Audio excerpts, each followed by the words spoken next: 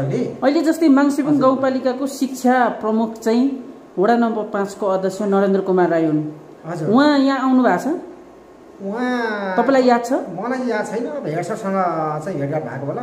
होइन, उहाँ यहाँ निरीक्षणको लागि आउनु भएको छ कि छैन? उहाँ त शिक्षा मन्त्री हो अहिले हाम्रो गाउँपालिकाको। होइन, मसँग चाहिँ उहाँको भेटघाट भएको छैन। म उहाँलाई चाहिँ आउनु भएको छैन। अब मेरो एब्सेन्ट बेला अनुपस्थितिको बेला चाहिँ सम्मत आउनु भएको थियो भने चाहिँ अर्को कुरा हो। नत्र भने म चाहिँ उहाँलाई यहाँ विद्यालय कम्पाउन्डमा चाहिँ भेटेको छैन। गाउँपालिकाका जनप्रतिनिधिहरू यो विद्यालय निरीक्षण गर्न आउँछन् कहिले कहिले? समय समयमा उहाँ आइरहनुहुन्छ। त्यसो भए शिक्षा मन्त्रीज्यूको चाहिँ आउनु भएको छ भन्ने कुरा चाहिँ तपाईँको मनमा छैन? मलाई जानकारी छैन सर। जानकारी छैन, मैले दिएको छैन। अब नदेखेको कुरा मैले अब बनाउने कुरा भएन होइन। अहिलेसम्म उहाँ चाहिँ आउनुपर्छ कि आउनु पर्दैन होला सायदै? होइन, उहाँ आउनुपर्छ, त्यो चाहिँ अनिवार्य नै हो। अनिवार्य, किनभने उहाँ जतिको अहिलेको शिक्षा प्रमुख, स्थानीय सरकार अथवा शिक्षा प्रमुख, उहाँ शिक्षा मन्त्री। हजुर, उहाँ चाहिँ आएर यो विद्यालयमा बेला बेलामा यहाँ मात्र होइन यो गाउँपालिकाभित्रको प्रत्येक कुना कन्दाका विद्यालयमा पुगेर चाहिँ उहाँले आवश्यक सुझावहरू निरीक्षण गरिरहनु चाहिँ आवश्यक देखिन्छ सर। अब स्टाफ, टिम, विद्यालय प्रशासन अनि सम्पूर्ण मेरा स्वयं विद्यार्थीहरू र आम अभिभावकहरूको चाहिँ आफ्नै क्षेत्रबाट अत्यन्तै सकारात्मक सुझाव सल्लाह आइरहेको अवस्थामा हामीले यो विद्यालयलाई यस्तो पुर्याउनको लागि त्यस्तो खासै ठुलो अभ्यास गरिनुपर्ने अवस्था छैन। र कति विद्यार्थी सङ्ख्या छन् अहिले यहाँ? अहिले एभरेजमा सर अहिलेसम्मको भर्ना अभियानलाई हेर्दाखेरि कक्षा नर्सरीदेखि कक्षा 10 सम्म 350 को हारानीमा भर्ना भइसकेका छन् र 11 र 12 गर्दाखेरि जम्मा हाम्रो विद्यार्थी सङ्ख्या अहिले 500 को हारानीमा पुग्ने स्थिति छ सर। विद्यालयको स्थिति यसभन्दा अगाडि धेरै नाजुक स्थिति थियो। यहाँसम्म ल्याउनको लागि चाहिँ सहरहरूको भूमिका अथवा तपाईँ अहिले सह प्रधानाध्यापकको भूमिका निर्वाह गर्दै हुनुहुन्छ, कस्तो खालको दुःख गर्नु पर्यो? यहाँ विद्यालयलाई व्यवस्था पुर्याउनको लागि अब अहिलेको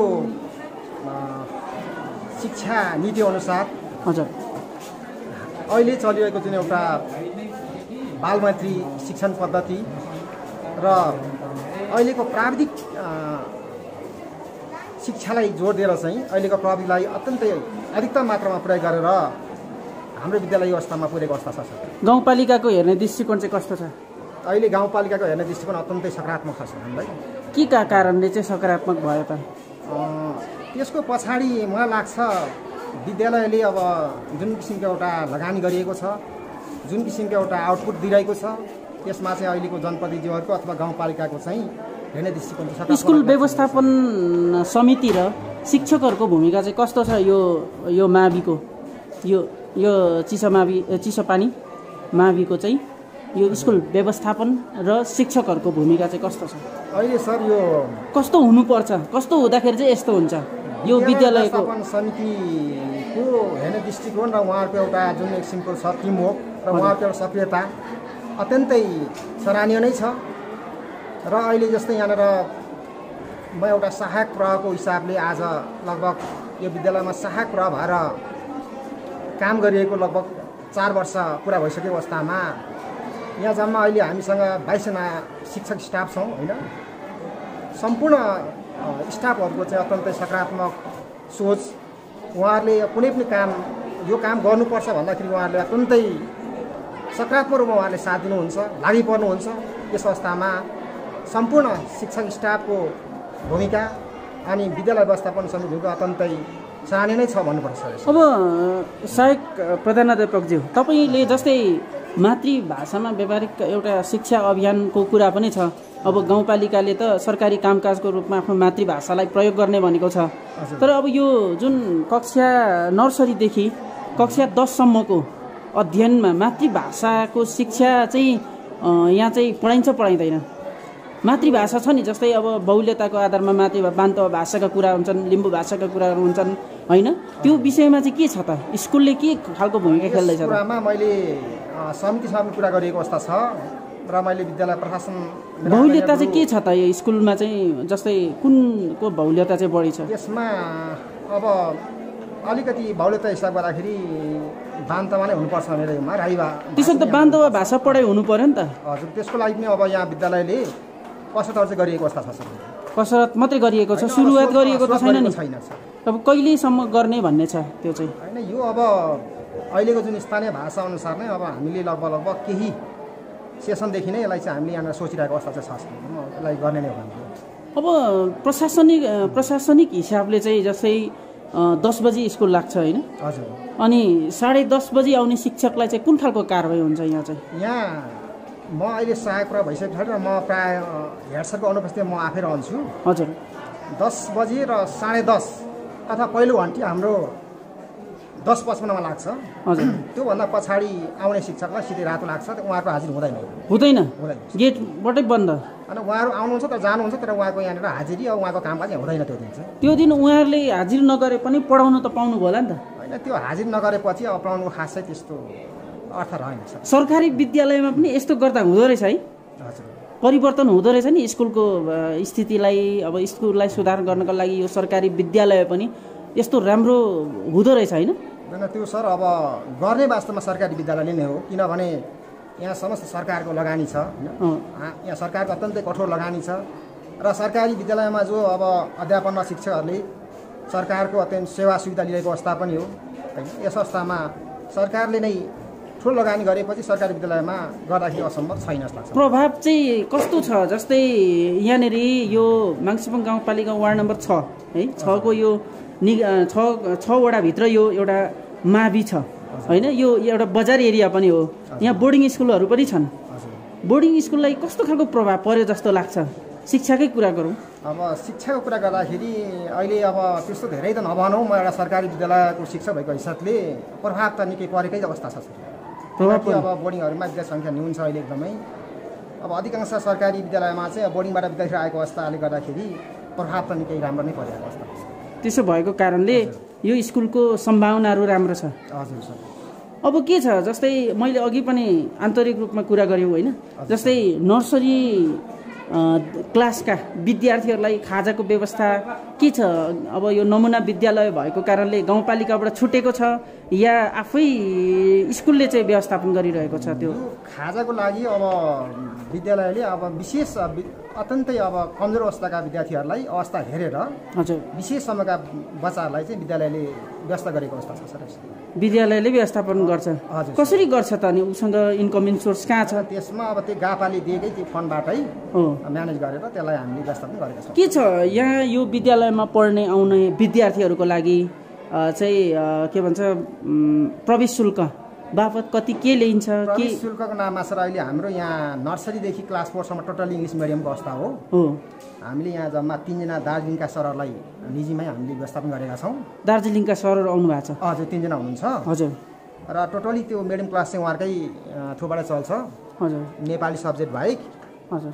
त्यसको लागि अब हाम्रो यहाँनिर खासै शुल्कको कुरा गर्दाखेरि त्यही भर्नामा थोर भाउ जस्तै अब क्लास 5 देखि माथि चाहिँ थोरै लिएर हामीले त्यही कति थोरै भनेको भन्नाले अब 100-150 देखि हामी सुरु गरेका छौँ। त्यहाँबाट 10 मा लगभग 450 यति तिर्छन् बच्चाले भर्ना शुल्कहरूमा। त्योभन्दा अरू शुल्क छैन सर। लेबी छैन? मासिक छैन? हुँदो रहेछ होइन? हुँदो रहेछ सर। महँगो स्कुलमा जस्तै बोर्डिङमा हाम्रा नेपाली दाजुभाइहरूले आफ्ना छोराछोरीहरूलाई अध्यापन गरिरहेको छ। हजुर। तर अब यो माविले पनि यस्तो खालको महत्त्वपूर्ण भूमिका निर्वाह गर्दाखेरि सम्भावनाहरू रहेछन् होइन? सम्भावना छ सर, त्यो देखिन्छ सर, प्रष्ट देखिन्छ। कहाँदेखि आउँछन् त विद्यार्थीहरू यहाँ? विद्यार्थी सर विशेष गरी हाम्रो क्याचमेन्ट एरिया भनेको यो माङ्सेबुङ को तल्लो माङ्सेबुङ 6 नै रह्यो विशेष गरी। हजुर। माङ्सेबुङ 2, माङ्सेबुङ 1 देखि केही हाम्रा विद्यार्थी आइरहेको अवस्था छ र गजुरमुखी 1 भनेको हजुर गजुरमुखी केही विद्यार्थी आइरहेको अवस्था छ र माङ्सेबुङ 3 को माथिल्लो बेल्टको पनि केही बच्चाहरू यहाँनिर डेरा बसेर पनि पढिरहेको अवस्था छ। भनेपछि हिँडेर होइन, हिँडेर आउने हजुर चाहिँ कति घन्टा चाहिँ उनीहरूले हिँडेर चाहिँ आएर यहाँनिर आउँछन् पढ्नलाई? त्यो सर अब विशेष गरी हाम्रो माङ्सेबुङ यो 6 को तल्लो बेल्ट जुन छ हामी टोड्केको सुने भन्छौँ। हजुर। त्यहाँबाट बच्चा लगभग यहाँनिर 2.5-3 घन्टासम्म हिँडेर आइरहेको अवस्था। अनि कोही बेला हिँड्दा ढिलो होला नि त? उनीहरूलाई यो गेट खोल्ने प्रशासनकै हिसाबमा चाहिँ उहाँहरूलाई के हुन्छ त? के खालको?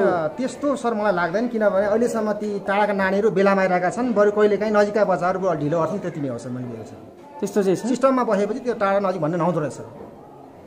त्यो अवस्थामा ती टाढाका नानीहरू समयमा इन भइरहेको। तपाईँको व्यक्तिगत कुरा गरौँ सर, योभन्दा अगाडि तपाईँ कहाँनिर जागिर खाँदै हुनुहुन्थ्यो, शिक्षण पेसामा कहिलेबाट लाग्नुभयो?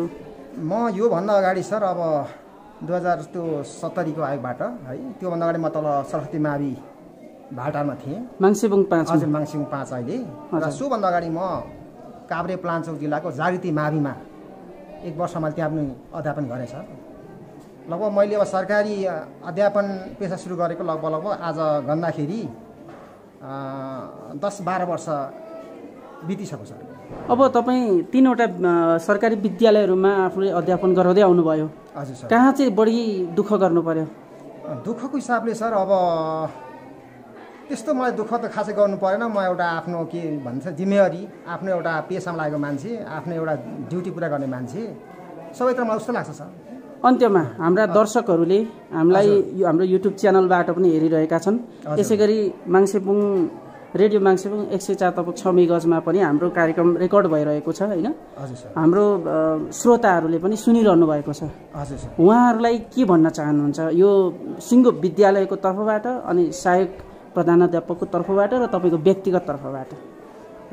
सर्वप्रथम त म यो च्यानललाई हेरेर बसिरहने आम दर्शक तथा श्रोताबिनहरूलाई हजुर विद्यालय तर्फबाट विशेष धन्यवाद दिन चाहन्छु। र यस विद्यालयलाई यो अवस्थामा पुर्याउनमा यहाँ विभिन्न राजनीतिक दल, स्थानीय सरकार, अभिभावक र विद्यार्थी भाइ बहिनीहरूको त्यत्तिकै ठुलो देन रहेको छ। र अझ पनि हामीले गर्नु धेरै छ। यो त हाम्रो एउटा सुरुवातको चरण जस्तो मलाई लाग्छ, स्टार्टिङ फेज हो। यो विद्यालयलाई अझ माथि लानको लागि आफ्नो क्षेत्रबाट सकारात्मक सुझावहरू, सल्लाहहरू दिनु हुन्छ भन्ने मैले अपेक्षा लिएको छु। र यहाँहरूलाई पनि यहाँसम्म आएर मलाई छोटो आफ्नो एउटा विद्यालयको एउटा सहायकको हैसियतले आफ्नो भनाइ राख्ने अनुमति दिनुभएकोमा यहाँलाई पनि हार्दिक धन्यवाद दिन चाहन्छु। हस्, धन्यवाद समय दिनुभएकोमा। धन्यवाद। हस्।